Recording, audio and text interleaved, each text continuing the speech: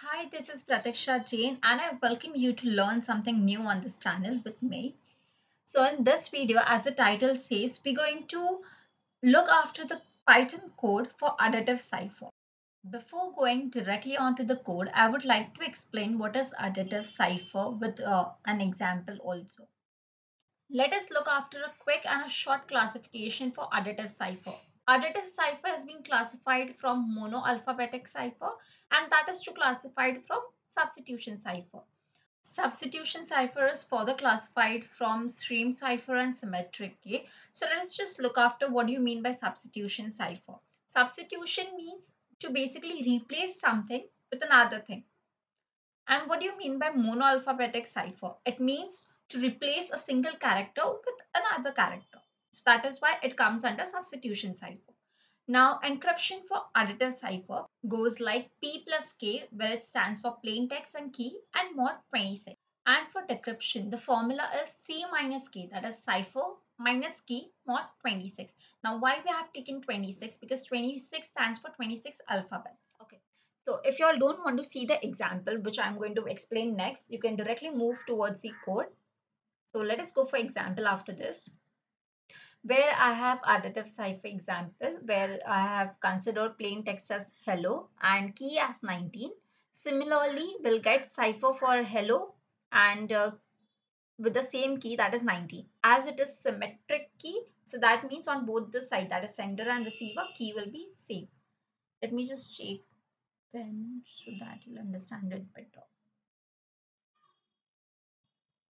Okay, so we have a table from A to Z, where in computer language A starts from 0. So in short, from A to Z, we have 26 letters, that is 0 from 25.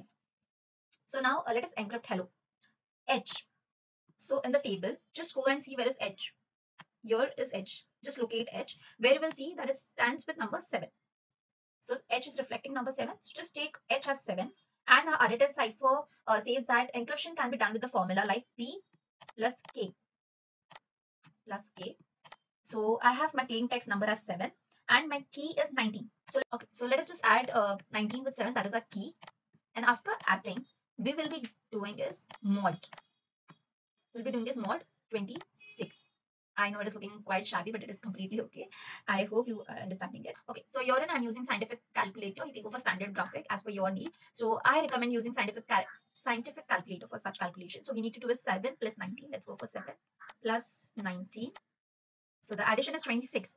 Now let's go for the mod. It is modded with 26. So we get the answer as 0. So what we will do now, instead of 7, H stands for 7, right? So instead of 7, we got result as 0 right now after calculation. So for 0, there is A. A stands for 0. So cipher key, first letter will be A now and not H. Instead of H, we will write A. So the same thing you need to do for E, L, L and O. And you'll get a complete cipher text like A, X, E, E, H. Okay, so let us try to decrypt the first letter of the cipher, that is A. A goes with 0. So the formula for decryption is C minus K. And then do mod 26. Okay, then do mod 26. So here we have 0. And then let us do mod 26. So minus key is 19. So 0 minus 19 is minus 19 only. Let's go with the calculator. So 0 minus 19 is minus 19. So let us do mod 26 now. Okay, so we got the answer as 7. So we directly got the answer as 7. But maybe the calculator which you are using, you might not get the answer directly. So what you can do is, whenever you get result in minus, so just add 26 to it. So you got 7. So when you will do mod 26, you will get the result as 7. So what stands for 7? That is H. So you got the first value. Like this, you can do for other remaining values also, other remaining text also, cipher text. The code goes like this. So first, you need to make a choice. I think I should explain it with example itself. So let us just run the code and see first. You'll get few options like encrypt, decrypt, and exit. So let us just make a choice. If I make a choice as 1, that says encrypt. So the code is like that if the choice is 1, that is encrypt, then additive cipher then additive class encrypt function will be called. And if I make a choice as 2, that is decrypt, then decrypt function will be called of additive class. And if I make a choice as number 3, then it will say that thank you, goodbye, just all by watching and subscribing this channel. So let us just enter our key choice. So I have just made a choice of number 1, that is to encrypt. So let us go towards the encrypt function. But before that, let us look after the additive class init function. Here in init function, firstly, the key is being taken as one of the parameter, one of the argument, and it is being checked whether the key is 1. That means whether I'm making the choice as that I want to enter character as a key. And if this is so, then I will be allowed to enter only one single character. So let us just first make a choice as character. And if I enter, suppose B, A, C, B, so this should return a message saying that only a single character is allowed. Okay, so it got finished. Let us make a choice again, 1. And let's go for second, that is number. If I go with the key as character, then that character will be converted into ASCII value. And then further operations will take place. So if I go for option as number 2, that is enter number as key. So let us go for it. Enter number as key, and suppose I'm giving 19. Let us take the example of hello only. And now it is asking for text, which I need to put for encryption. So enter the text for encryption. And then we will run a for loop to go through each and every letter of the text. Suppose if I enter hello, so it will go through each and every letter. It will go to H, then E, then L, L, and O. So whenever it, so first when it will go via H, so what will happen is it will run this part only and only if the ORD, that is my ASCII value of H, small h, is less than 96. So is my ASCII value of small h less than 96? No, it is not, right? Because small letter ASCII value starts from 96 itself, 96 and 97. So my h is greater than 96. So it will go for this part wherein we will do minus 97 and then add 97 because we are dealing with small letters over here. And if it is dealing with capital letters, then it will just simply add 65 because the table which I showed in the PPT, that is just a simple number from 0 to 25. But in real life, ASCII values are quite different. So we need to add 65 for capital letters and we need to add 97 at the end for small letters. And before that, we need to subtract 97 because if we don't do, we will get some different value after performing mod function. So this is small. So every time this else function, this L part will get executed. We will also look after the capital letters also. So let us just encrypt this first. So what we are doing here is this part is being understood. And as I said that we'll be adding the plain text with the key. So this will get added and whatever result has been returned, that result will be turned into ORD. That is the ASCII value. And then that again after performing this complete function will return a character because I want at the end result in character itself. So let us just encrypt this. So the result is AXEEH for hello as it was shown in PPT also. Now let's just go for decrypt function. So enter a key choice again. So let us go for number 2 as it is symmetric key. We need to again take the key as 19 and for decryption we will enter this text AXEEH.